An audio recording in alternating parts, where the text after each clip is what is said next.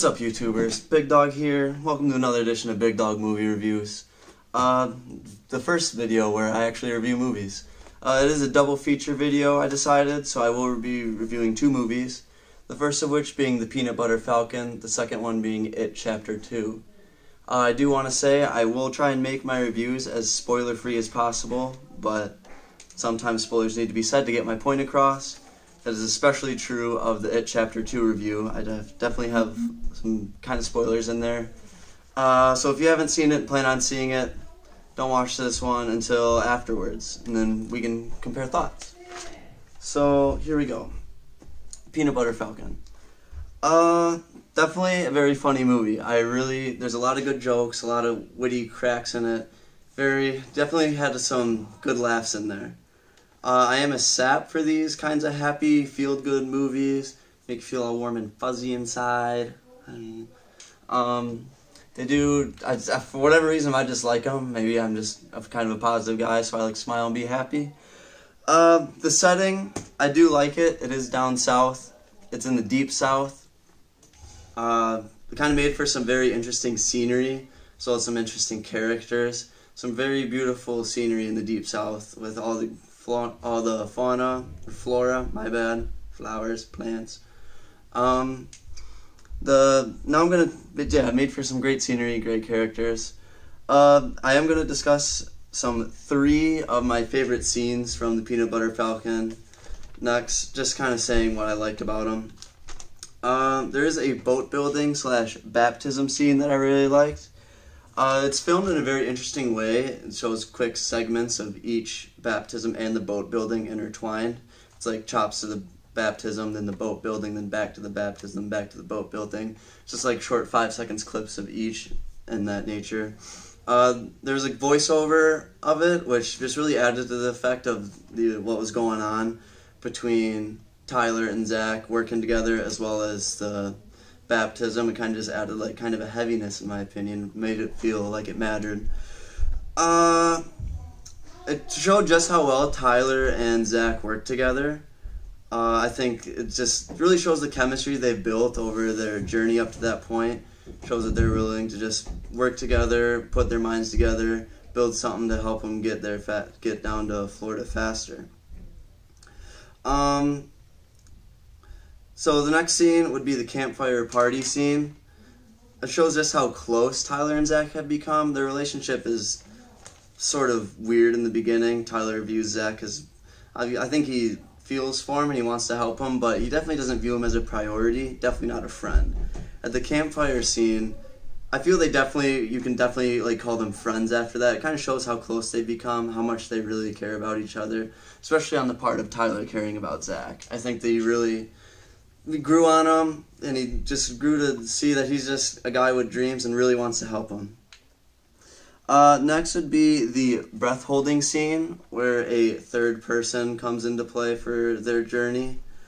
It says a lot about Tyler's character.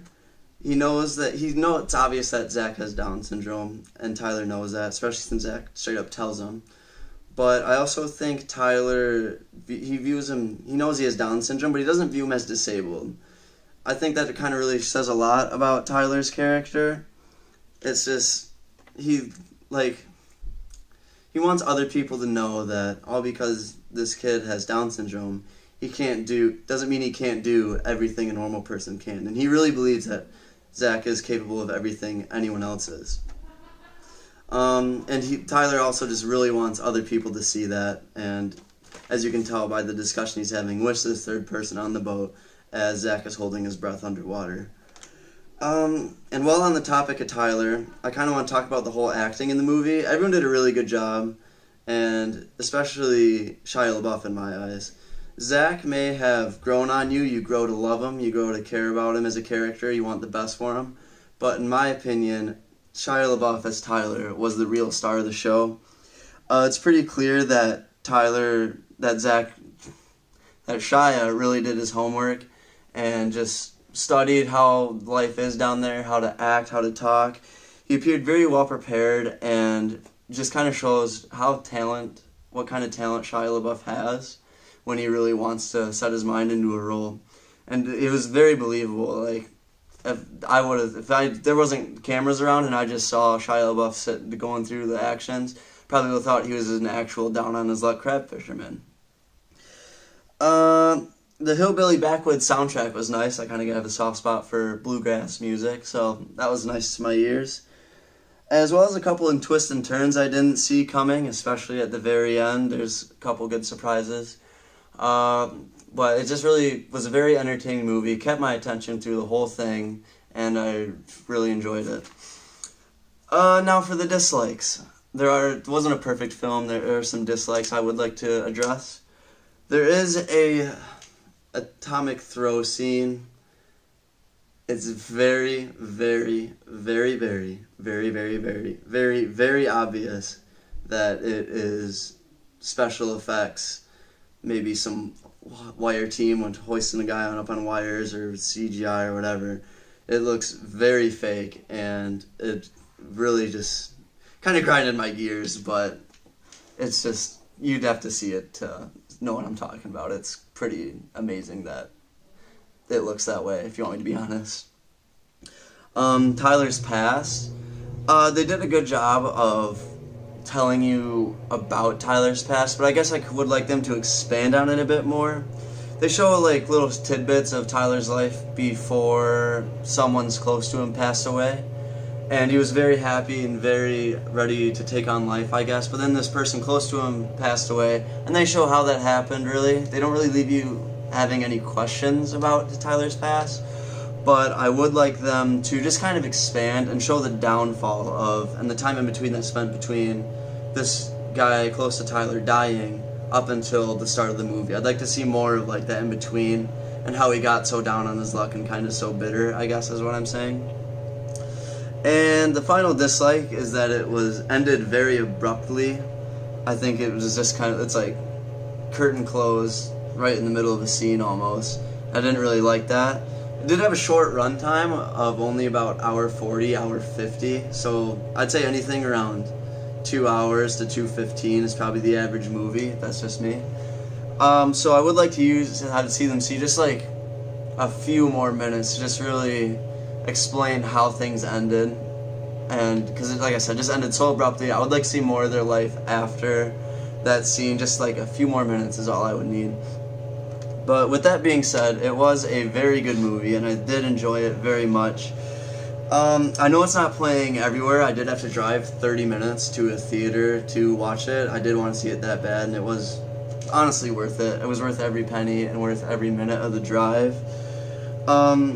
So in my opinion, I feel Peanut Butter Falcon deserves an 8 out of 10.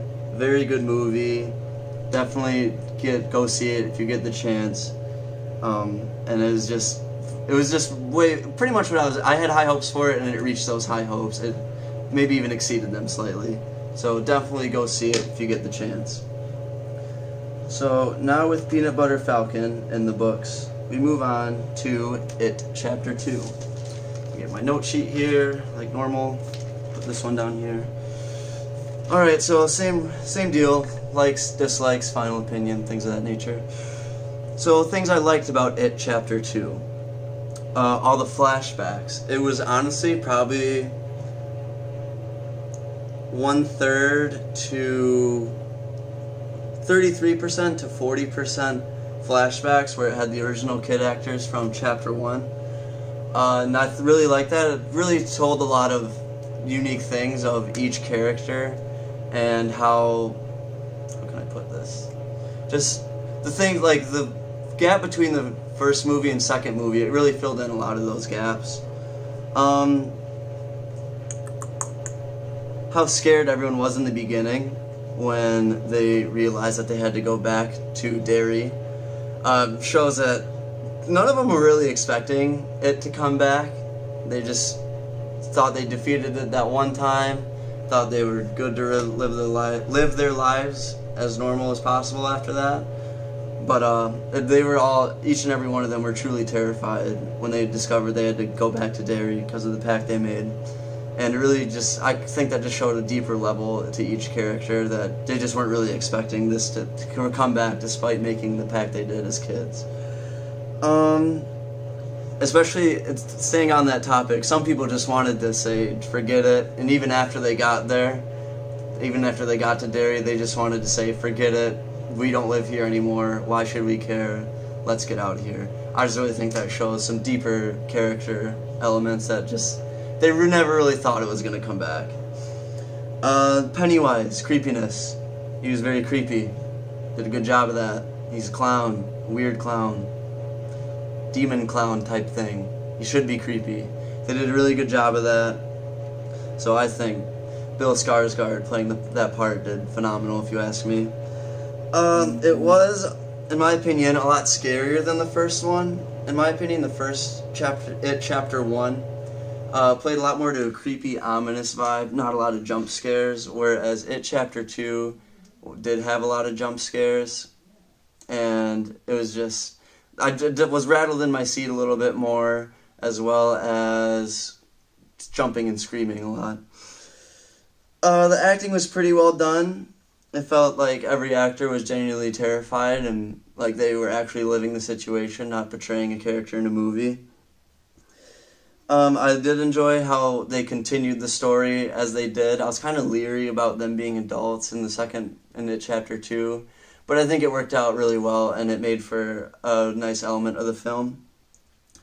They did do a rather good job of juggling 6 main protagonists. It's not always easy to have 6 main protagonists, but I think they did a really good job of portraying each character and each character's individual story, as well as the story of the whole group. I think they did a really good job just keeping each main character an individual person and not just a member of the original group. They each had their own respective character aspects and characteristics, I guess is how I'd put it. And they weren't just one group of kids. They each had their own life to live. That was it for the likes. Now time for the dislikes. Henry Bowers.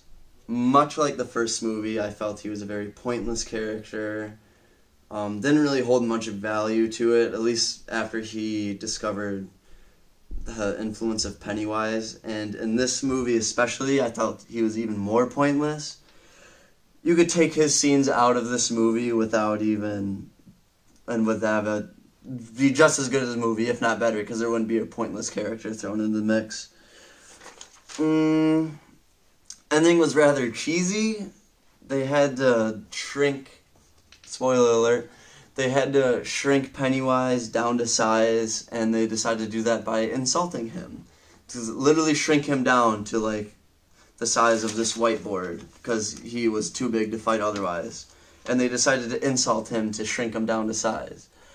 I get the whole fear is power thing for Pennywise. If you're scared of him, the more powerful he becomes. But this just kind of took that whole thing above and beyond. They insulted him to shrink him down to size. I get if you being afraid of him gives him power, but you shouldn't be calling him a silly clown, a dumb clown, and just insulting him just felt kind of cheesy and not thought of well enough in my mind. With it and Pennywise, they touched that his real form, because he's a shapeshifter, his real form is light, which doesn't make much sense to me. Thought that was kind of stupid. Don't really know how, like, that makes sense even, how he's light. I think that's what they said. They never really explained it in depth in my mind. At least not enough for me to give you a 100% sure answer. I'm like 90% sure it was light. But that's just stupid. It's stupid. It's stupid. The whole loss of memory thing, a lot of the kids all lost their memory when they moved away, except the one that stayed there. He remembered everything because he stayed in Derry, whereas everyone moved away and then forgot the whole Pennywise clown thing, which doesn't really make much sense to me. That was something they really never explained. They just said because one guy stayed there, he remembered it, and they moved away, they all forgot it. Excuse me. Which, like I said, why would moving away cause that? That's a very big hole they left, and I feel they never even tried to explain that, which is a big grind in my gears. Excuse me. And there was also a what I felt like was a forced love triangle. Keep it out of there. I get there are some kind of feelings in the beginning of the movie, but they were really trying to push on the whole love triangle thing in here, in my opinion. Felt forced, unnecessary. Once again, could have been just as good or better of a movie if they left that element out. The way the character discovered what it was felt like a very last-minute idea. He spent some time with like a Native American tribe and took some of their drugs and they explained it to him or something. Felt very last minute to me, and they were kind of maybe felt like they were just like had the whole film made and like, oh, what and how can we have him know what it is? Oh, well, no, the Native American tribe, you can take their drugs. Got it. That's kind of what it felt like to me. Felt that if they really put their heads together, the people behind the scenes, they could have made a lot better of a sense of a reason what it was. I think that's just was a really stupid thing. And the ending really drowned out. Right when you thought the movie would end, it would keep going. It is I think the official runtime is 2 hours, 49 minutes. Cut that down, please. It was much longer than it needed to be. In my opinion, I would say maybe 2.5 hours would have been perfect at the max. Like I said, it just kept going and going and going. I thought it would end, and there's a whole nother scene, and it's just going and going and going. It's like, by the time the ending rolled around, like the ending sequence, and where it really started drowning on, I was just ready to get up and go. I was tired of it. I just wanted to finally see those credits roll. But with all that being said, it does get a score. And because of those reasons, I believe It Chapter 2 deserves a 6 out of 10. It was a good movie, still better than the average movie, I would say, but the things that were wrong with it just felt... I feel like they didn't really think hard enough on those things. If they really would just really put their heads together, this could have been another 8, 9 movie, in my opinion, but a lot of things felt forced and rushed. You do not have to see the first movie, It Chapter 1, if you will, to see this one. Due to the flashbacks, it clears up a lot of things that you wouldn't know if you didn't see the first one. But I would highly, highly recommend seeing the first one before this, then you won't have to go in with any worry whether you know what's going on or not. It would substantially help you, but it is not necessary, I guess, when it comes down to it. It Chapter 2, 6 out of 10. Alright, well, those are my 2 reviews. They're in the books. They're going in the books. And tell me what you think. Like, subscribe. Let me know what you thought of each movie in the comments, whether you agree with me, disagree with me, your likes, your dislikes.